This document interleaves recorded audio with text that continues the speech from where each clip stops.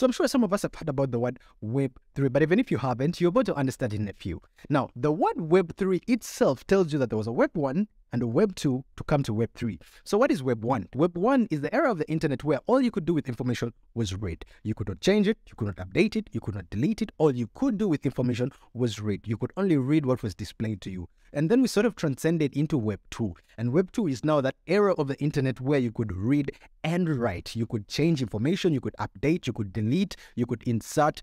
You could do a lot with information, and that's the era of the Facebooks, the Instagrams, the Twitters, and the Googles. And then now we are transcending into Web 3. And Web 3 is majorly the era of the blockchain. Basically, the blockchain is a bunch of computers all over the world connected to each other. And that's where the decentralization aspect of it comes in. The blockchain is decentralized. There's no one individual party that can say they control and own the blockchain. No, it's a bunch of players connected to each other all over the world. Unlike the Web 2 solutions and applications, which are all owned and controlled by one party. If you say and do anything that they're against, they can ban your account, they can block your account. And besides, any picture you post on Facebook is not really yours, it's Facebook's picture. So we get into Web 3, and Web 3, as a disclaimer, has the ability to have everything that is on Web 2. So you can easily build everything that is on Web 2 and just put it on Web 3. It's just that it's decentralized.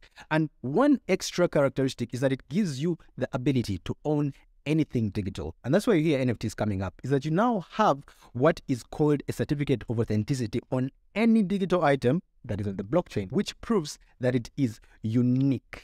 And so people are selling a lot of digital items. You're seeing artists selling a lot. You're seeing Jack Dorsey, who is the former CEO of Twitter, who sold his tweet for a whopping $2.9 million. Now, Web3 gives us the ability. In other words, if you have any replica of my art, I will be able to prove that mine is the original, which you can't do in Web 2. And that is Web 3 in a nutshell. Cheers.